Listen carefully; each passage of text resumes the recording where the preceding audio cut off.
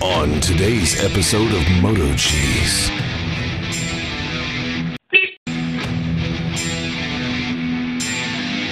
The following movie is rated I. What's up, Minitruck? Everybody's calling me Vin Cheezel, might as well go with it. Looks pretty good to me. A little tan, a little bit on the rich side. Happy with that. W16DTR-S. Oil's nice and full. Full and clean. Hasn't burned a drop. So my Kevlar belt came in. 3L 3/8 by 36. It is a worn belt, as you can see. So it's not a real good test, but the top is a hair thinner because it's worn. The inner groove is a tad thinner, the same as the top. Now the only thing that's left is the actual thickness this way. The automotive belt is a little bit thicker. And don't forget it's worn, but it didn't touch that part. So the automotive belt taper is about the same. This, you can put a rear idler behind it. It's way stronger because it's Kevlar. See? Kevlar, which is what most of flat belts today are made out of. So let's put this on. It says right there, Lawn Master too. Like if you notice on these belts, you can see where the cord is, kind of up high. And then there's a cord that looks like down here, where this is corded throughout. If you cut this thing is woven with cord. Of course this, well, it's actually quite, this is pretty flexible. I've been told that you can't put it on as small of pulleys, but I had a bunch of you guys say that you're already using these for superchargers and stuff, so I think I'm going to stick with this unless I could find something automotive, and this is pretty close. Alright, the belt is on. Fits pretty good. Fits down in them grooves pretty good. And I got it pretty tight. Pretty tight. We'll see how that one holds up. The other one did stretch, but I put quite a few miles on it. And then, look what I got. That's not what I'm supposed to be getting. Why'd that come in?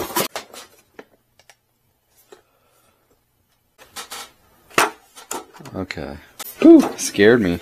I guess it's just a general box. Oh man, this comes with stickers. Ho, ho, ho. These guys should have sponsored me. Keep this behind the seat. I got a bunch of belts still behind the seat. Another fairly long gauge. It's got 2 needles that go from 0 to 300. It must be Fahrenheit. Wow, those are big. Seriously? Why so big? My God. It's huge. I was hoping it was a smaller thing, but it is what it is.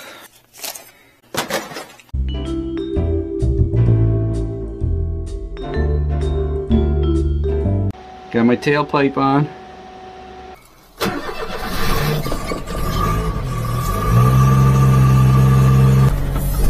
Got my new gauge, but it's not hooked up. Come on, Motor Rider, let me warm it up.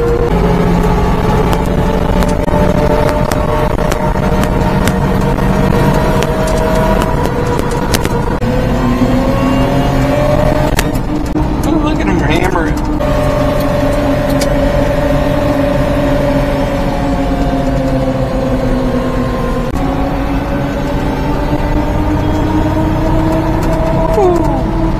I was hitting 10 pounds. Oh man, gotta be careful.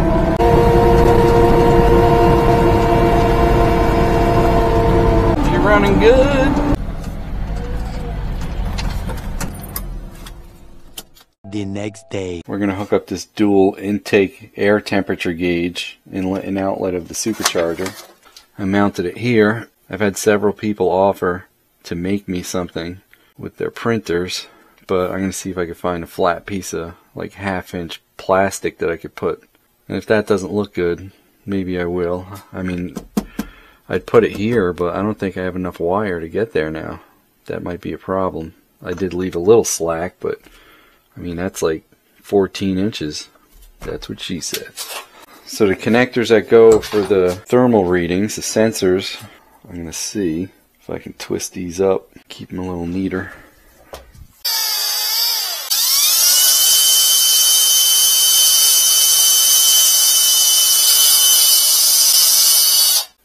That's all she'll do, boys. That's good enough.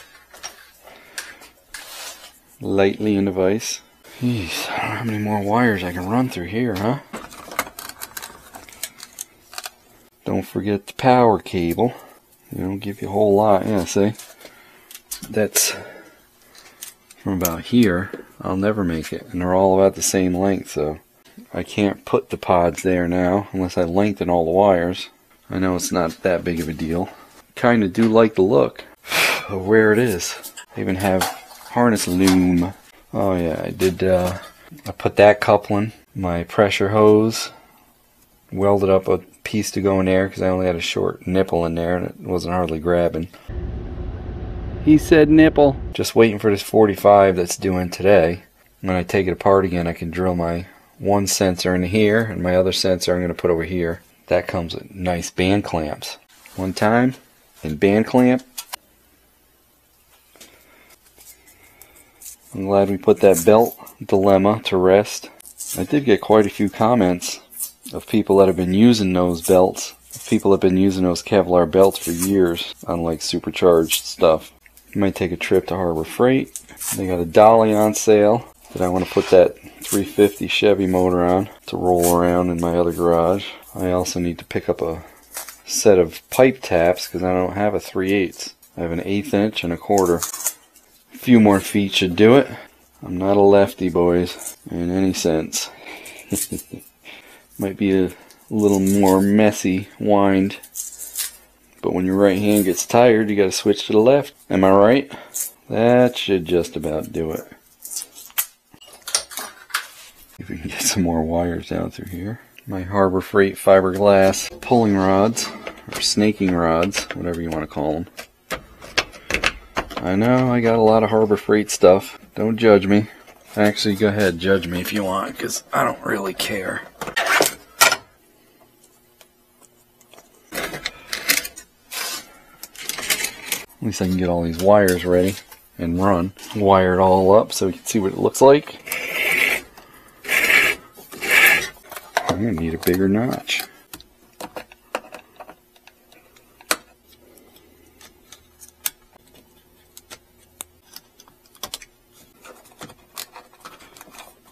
There. So I think that'd look pretty cool if I can get a plastic that would go around this and then hump around that and back around. It's going to be tight. Tight's good. Yes, I used wire nuts to connect these together because of this. I gotta keep adding stuff, and I know a lot of people are gonna say you don't use wire nuts in a car. Well, as you can see, I just did. Judge me. Jeffro's got a cob shop. Cheezy can have a cob shop too. Orange wires that I am never gonna use. Well, let's see if it works.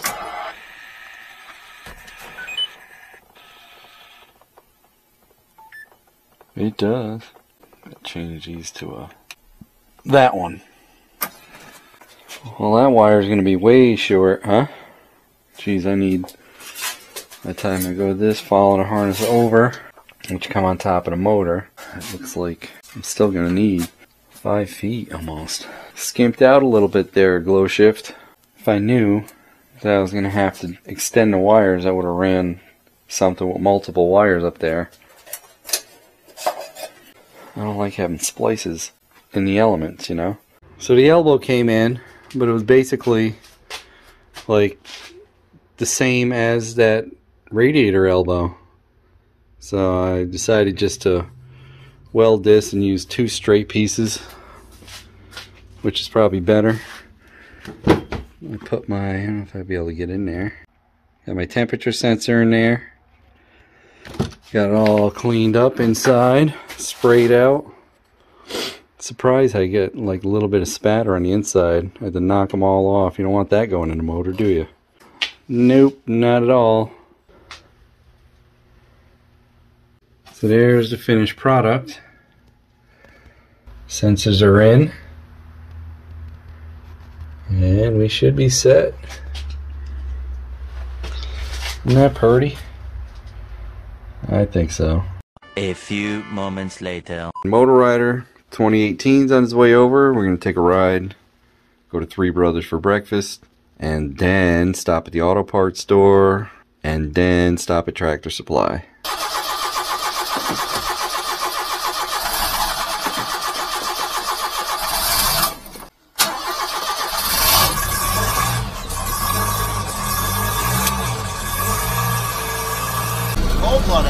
The bowl was empty. I changed the main jet, so I had to let the bowl fill back up.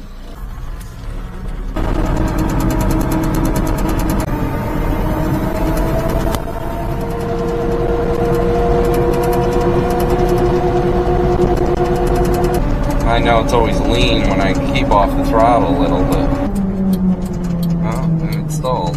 Huh.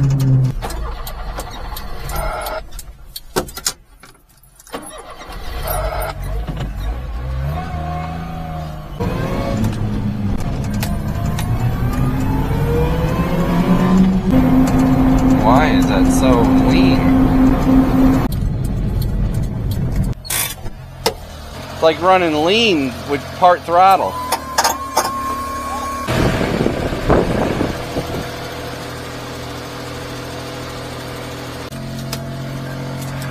I got dropped. Yeah, it even stalled. I was like, what the hell? Every time you mess with something. I don't know if I'll ever get that carburetor right.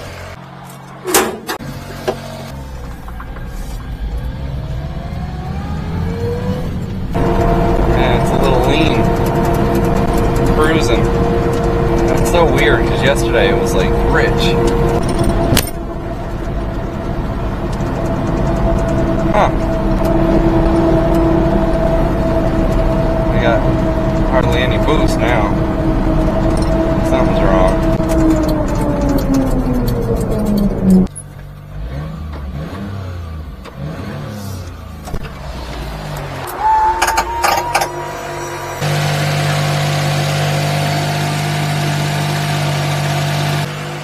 I lost boost.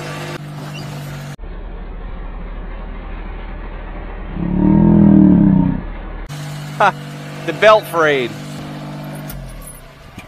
You smell the belt? Good thing I brought another belt. Jeez. Chewed that right up. I tightened it up too, because I thought, I was like, alright, that's the first stretch. I think it's this one. Chewed her up pretty good.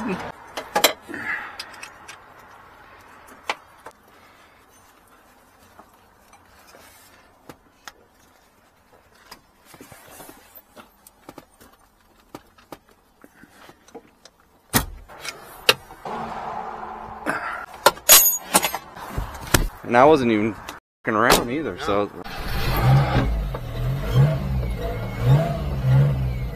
Woo, it's cold.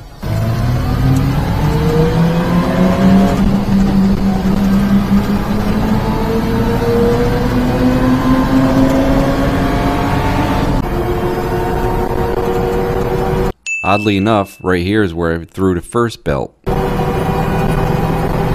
Definitely lean under full boost. A little too lean to cruise with. That main jet affects the whole band, apparently. Might have to live with that other one. That's a freaking bump.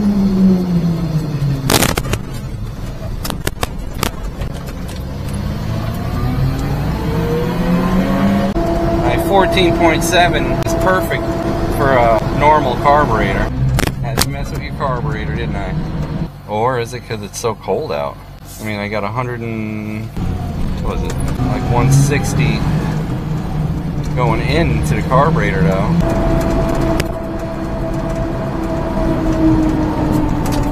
Remember what I said about Starbucks?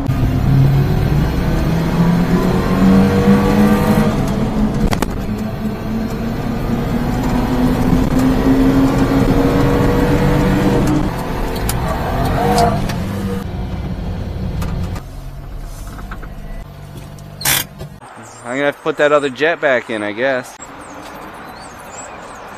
Huh. I think I turned it. I turned like all the way around. Yeah. Jeez. Later. Well, that was good as usual. I think I'm gonna skip tractor supply and everything because Mini's running a little lean. I'll go home, put that other jet in there.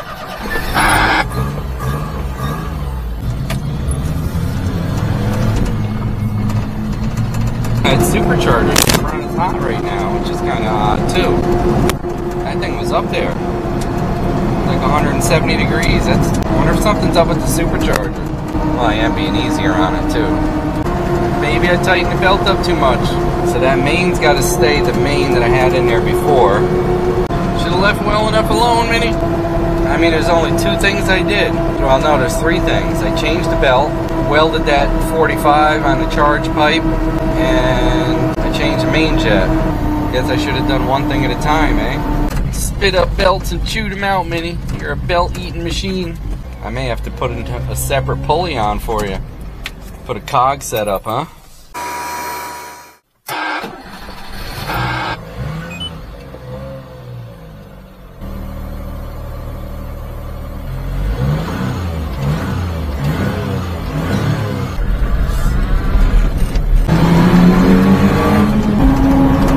Maybe I am a little overdriven on that supercharger.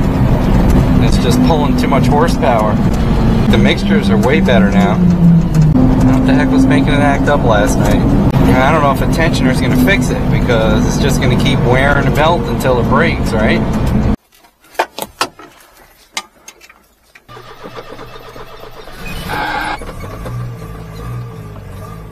Got my 4L38 belt on now. Back to the drill jet because it ran best. So I'm going to Levine's, see what they can give me for an automotive belt, because maybe you guys are right about these lawnmower belts. I'm one to admit when I'm wrong. So if they can hook me up and I put it on there and it lasts, we'll see. It definitely runs better with this main jet. All the mixtures are pretty close to perfect. Cruising supposed to be 12 to 13. It's like right on. Can't believe that supercharger would take that much power where it's going to keep blowing these belts. All I know is the original belt I bought didn't last a day. It's 4L lawnmower belts. I had that one on there from when I was racing Jeff Rowan before that. I mean, the thing lasts like days, and I bet you I put, I don't know, at least a tank, almost 2 tankfuls of gas on that one.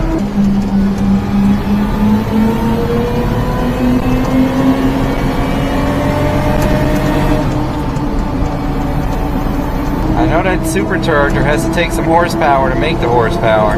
You know, I don't know what the conversion factor is. You guys know? This guy's riding my hiney hole.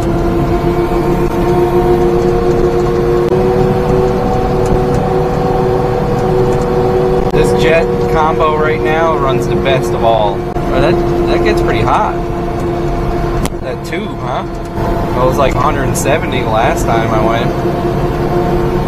Compressed air creates friction.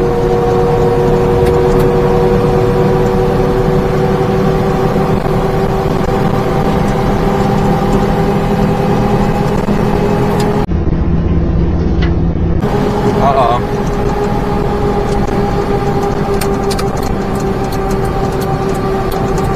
What the hell happened now? Something's up.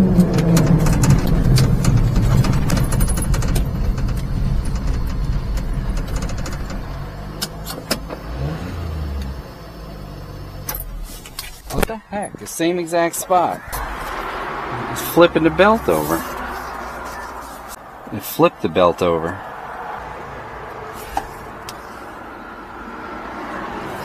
Same exact spot. Something's up with this. My pulleys are all in line. I mean, you could see it. You think the supercharger's drawing too much? Like something's going on with the supercharger? I think maybe the supercharger's seized up. I never did check the oil, because it just, boom, stops. Maybe the supercharger's seizing up.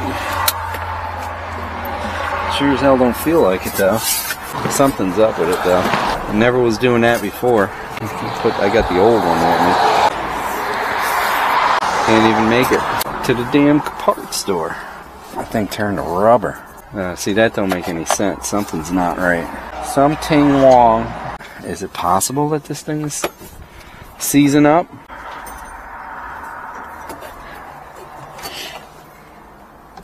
Yeah, see? I think the supercharger's seizing up.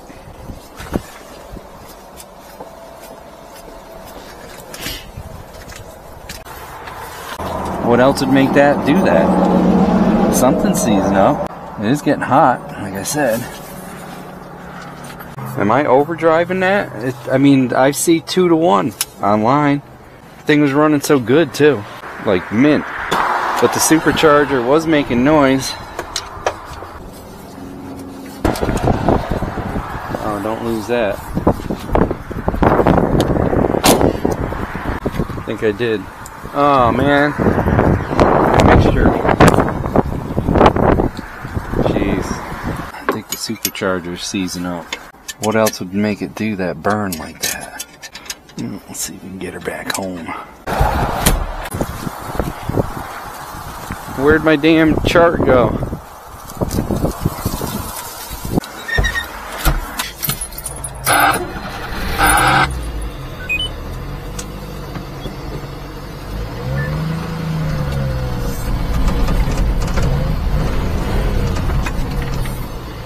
Not even spinning it.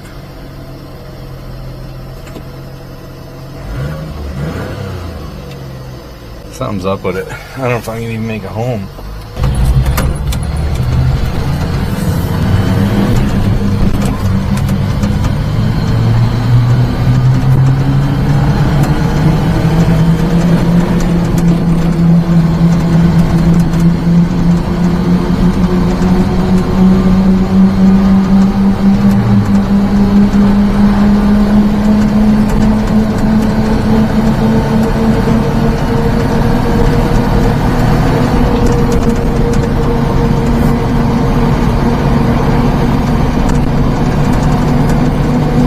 Something's up. I mean, I know the belt's a little loose, but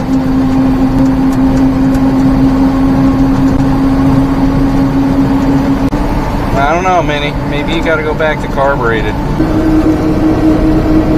It's like it gets so hot. I'm gonna have to pull the pump off and see what's going on. Could if I tighten it too much, is it seizing up the bearing or something? But you notice the temperature is way down. Probably because it's slipping on the belt. Why'd it work so good? Now it's not. What's the factor? I don't know how hot the discharge pipe's supposed to get.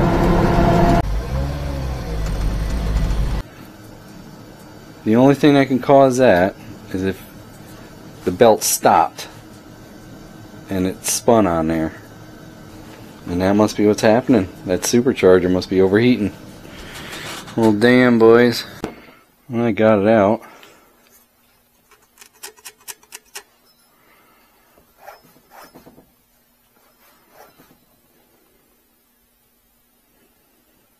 It's not binding at all. I do see that there's some scuffs there.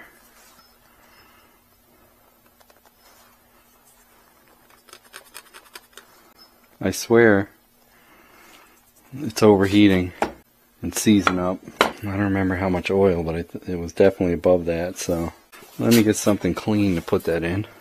Oh yeah, you can see the heat right there.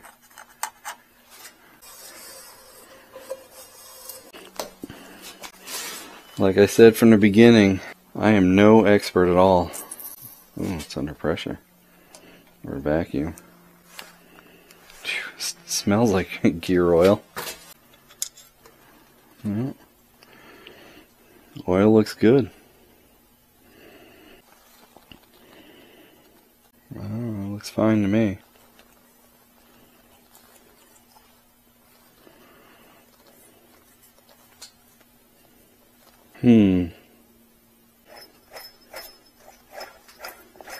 I'll measure how much was in there.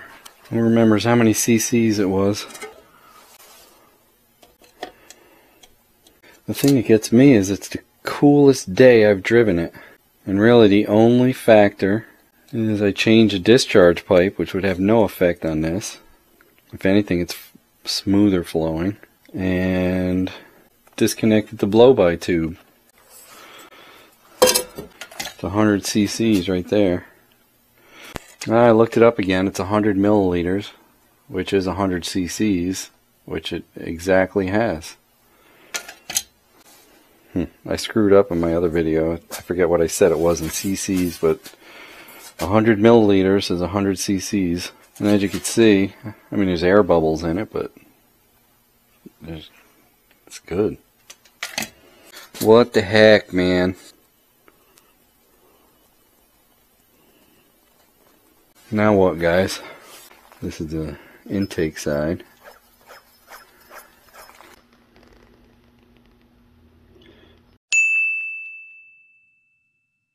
See those little scuffs?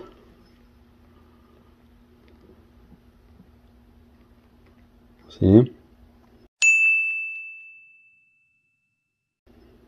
I'm telling you. Things heating up and expanding. But what the heck can you do about it?